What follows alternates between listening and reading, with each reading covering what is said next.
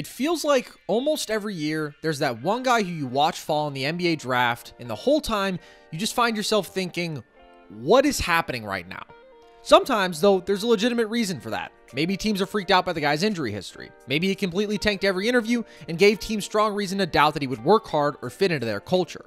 But sometimes, teams just miss. And there always comes a point when those questions need to stop mattering and you just bet on talent.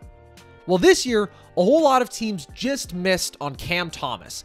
And clearly, Robin Hood was not on duty on draft night because the team who ended up snagging him at number 27 just happened to be the Brooklyn Nets. And he immediately went out there and won Summer League MVP for them. Although it seems miraculous that the Nets lucked into such a talented guy, and we'll get into what makes him so special in a second, I actually don't think it's that hard to imagine how people talk themselves out of Thomas.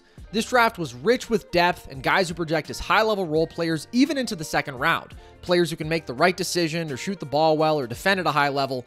And some teams probably looked at Cam and thought to themselves, yeah, this guy can score, but a lot of dudes can score in the NBA. Can he do so efficiently?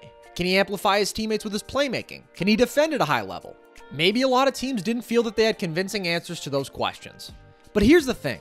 There came a point when those questions just weren't worth asking anymore. When you're taking Usman Garuba, who still hasn't shown he can competently play offense, or a simple low-ceiling 3-and-D guy like Quentin Grimes over an electric pure scorer like Cam Thomas, you're overthinking it. Because sure, a lot of guys can score in today's NBA, particularly at the guard position, so that has become something of an oversaturated market, but very few guys can score like Cam Thomas can at 19 years old. Right now, Cam is coming off of a historic Summer League performance, in which he averaged 27 points per game, the most by any player to see action in at least 3 Summer League games in over a decade on nearly 57% true shooting, which earned him league MVP. Now, some of you may be sitting at home thinking, blah, blah, Summer League, who cares? You can't say a guy's a steal just because of that. And I would say, well, that's not what we're doing here with Cam Thomas. Sure, his Summer League performance was a nice affirmation of his abilities, but this dude looked like a steal long before he showed up in Vegas. To establish that, first, let's just look at his collegiate production at LSU, which was also genuinely, and I mean this, historic. As a freshman last season, Thomas scored 23 points per game, which made him the highest scoring player in the SEC in 5 years. Obviously, that's already impressive, but it doesn't stop there. In that campaign, Thomas also became the only freshman to lead the SEC in scoring in over 30 years and was the highest scoring SEC freshman in, again, over 30 years. Keep in mind, this is a conference that has produced 5 number 1 overall picks since 2010. That's 3 more than any other conference, and this man went 27th in the draft. So now, maybe you're waiting for the catch, because how is this possible? Did he shoot 60 times a game on some lowly 8-win team? Not at all. Thomas did this for an LSU squad that went 19-10 overall and 11-6 against SEC opponents and won an NCAA tournament game. He also scored on solid efficiency with a true shooting percentage of 55.3 and remarkably posted the second lowest turnover rate in the entire conference, which is insane with the volume of touches he had. So clearly, that production should have immediately turned more heads than it did. But the dude didn't just put up numbers. Thomas's skill set was highly projectable to the NBA as well. In fact, and I really mean this, had Thomas been in the 2020 draft, I think he would have had the most advanced perimeter scoring skill set in the entire class. Now, to be clear, I'm not taking him over Anthony Edwards as far as long-term projection goes, but if we're talking about refined, all-around scoring skill set, he's further along than Ant was last year. He just happened to get lost in the shuffle in one of the most gifted draft classes ever this year. Put him in that 2020 draft, and everybody is looking at Cam Thomas very differently. So, Cam is a bucket. But what actually defines his skill set there? Well, he is a highly deceptive, crafty scorer who understands how to manipulate defenders in a way that you very rarely see, especially out of an incoming rookie. Cam doesn't have overwhelming athleticism, but he's a natural space creator with a highly advanced go-to weapon in his bag, the step back. Cam loves his step back going left. It's a move he can turn to at any time, and it shows a level of offensive development that is very rare in 19-year-olds. And Cam's step back isn't just good for his age. It stands out even compared to legitimate NBA guys. Thomas can dynamically change his leverage almost instantaneously from a variety of angles, and he creates a ridiculous amount of space with his step back, like 5 feet of room while maintaining his balance and accuracy as a shooter. Also, while he prefers the step back going left, he's also shown the deadly ability to create space by hopping back to his right, which just adds another dynamic to his unpredictability as a scorer. That is a special thing to already have in his bag, but it's far from the only element of Thomas's game that's incredibly crafty and difficult to read. He uses vicious jab steps often, effectively creating the slim windows he needs to get off a clean jump shot, and if he senses a defender may be overly zealous, he loves to use pump fakes from the perimeter to get his man out of position and create driving lanes. If there's a fake to be made, Thomas can do it, and he also has nice footwork in traffic where he's shown the ability to create space with a Euro step. Cam's also what I would describe as a fundamentally jittery mover, and he's constantly testing defenders with slight twitches. He loves hesitation dribbles, and he's always in some phase of a deceptive movement, bobbing, weaving, and faking with the option to get up a shot from wherever, whenever, and it just throws defenders into a panic. And when I say get up a shot from wherever, whenever, I mean that. Cam has a true scorer's mentality. He didn't shy away from 28-footers in college, nor did he shy away from tough turnarounds or floaters in traffic. And that can be a hindrance in his game. Those fadeaways are a great tool to have, but they aren't always the most efficient, and Thomas can lean on the floater a bit too much given where he's at now with that shot. But they reflect a knack for big-time, difficult shot making and unabashed confidence, which, if you're actually good, is generally a positive, especially for a 19-year-old who still has time to rein some aspects of that in and find the right balance in his game. Cam also has a tricky handle. He loves the hesitations, but he also effectively uses between the leg dribbles into explosive bursts, which is just another reason he's so tough to stop. Just to add another dimension to Thomas's skill set as a scorer, he also thrives in transition and is highly aware of opportunities to attack there. Another truly special part about Thomas's game is he doesn't have to necessarily excel from the field to have a great scoring night, because he has a rare knack for drawing fouls.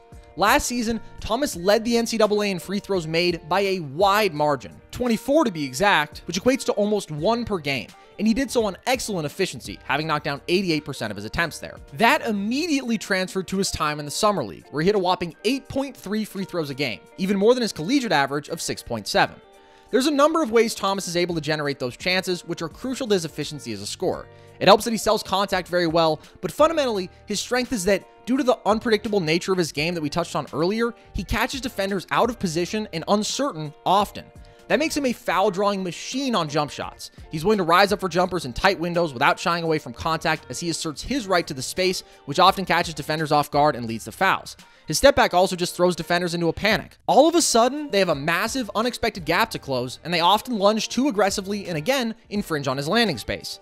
Occasionally, Thomas can exaggerate or create contact there, and he may kick out a leg, and while he'll get called for that every once in a while, the benefits far outweigh the negatives there, because NBA officiating is obviously aggressively pro-offense. His pump fakes also get people jumping, and he sometimes finds people with their hands in the cookie jar, but most importantly, he has an awareness of these opportunities. Free throws are a pivotal weapon for a great scorer. Not only are they more efficient than basically any field goal attempt, but they also represent a safety valve on an off night. If my shot isn't falling, I can get to the line 12 times and still help carry my team, which is huge. 19-year-olds just do not often operate like that. That's an advanced NBA skill set. And I think the fact that Thomas already has that down is reflective of how high his ceiling as a scorer really is. But Cam isn't just a guy who projects well as a ball-dominant guy. He also shot 38% on catch-and-shoot triples in college, which is an excellent number, and I think he has real potential there.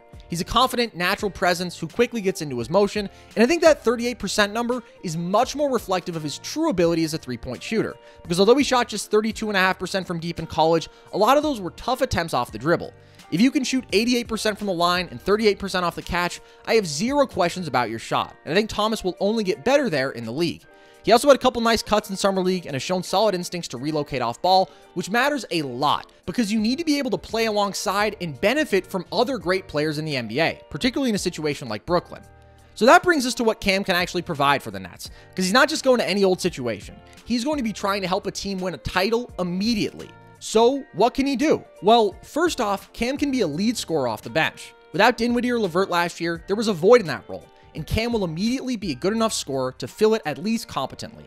Cam also serves as insurance.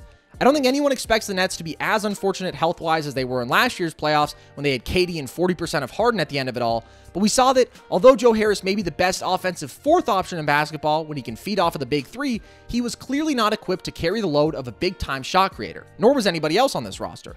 With Cam, sure, there are other issues, and he may not always be overwhelmingly efficient, but he absolutely has the tools to get you 30 on a night when you really need it.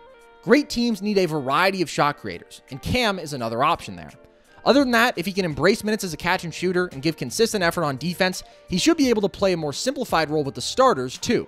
And let me be clear, Cam still has to show that he can make that adjustment, and he needs to improve in several areas. He's too trigger happy right now. His playmaking is not nearly where it needs to be, given the average 1.4 assists per game in college. He doesn't always get to the rim easily due to his athletic limitations, and he isn't the most consistent finisher when he gets there, and he needs to lock in more on defense. But the reason I haven't focused on those issues is because, again, he just went 27th overall. His current scoring skill set alone makes him a home run there. I can confidently say with Thomas that you're looking at a guy with the tools to be an elite sixth man, a filled-up scorer with a Jordan Clarkson kind of impact on the game, and if he figures out a few things, shot selection, playmaking, and defense, he could be a true star. And sure, that's a lot to ask, but again, I hope we can appreciate that he's 19 years old. The truth is, your favorite player today probably was not scoring at this level at 19, so just keep that in mind.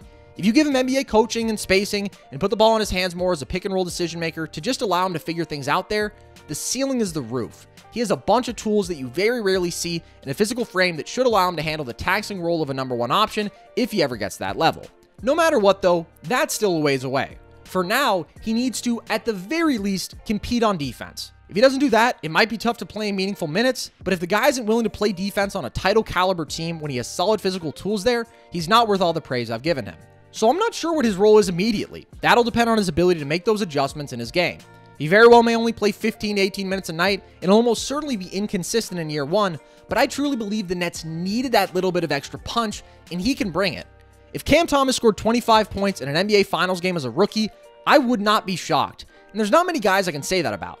So everybody else can take their high floor options and their solid late first rounders, and the Nets will just take one of the purest buckets in this class. A guy with a high long-term ceiling who can also get you buckets right now as they go out there and win a title. The rich really do just get richer. To those of you who have made it this far, as always, thank you so much for watching. I hope you've enjoyed. If you have, I highly recommend you stick around here on our YouTube channel. As you can see, I do a couple of podcasts a week with my friend Logan here. We post the full videos to our channel. You can also listen in audio form, Spotify, Apple, wherever, and I'll link the podcast in the description here. But we talk about the NBA, we talk about the NFL, we do trivia. We're both huge sports history nerds, so I recommend that you check all of that out. You can also follow us on social media. Twitter is at nerd_sesh. Instagram is at Nerd Sesh, as is TikTok. And of course, elsewhere on our YouTube channel, you can see video breakdowns, video essays that we do like this. I try to make one every week, and Logan contributes as well there. So if any of that sounds good to you, you know where to find us. With that, as always, guys, thanks so much for watching. Hope you've enjoyed.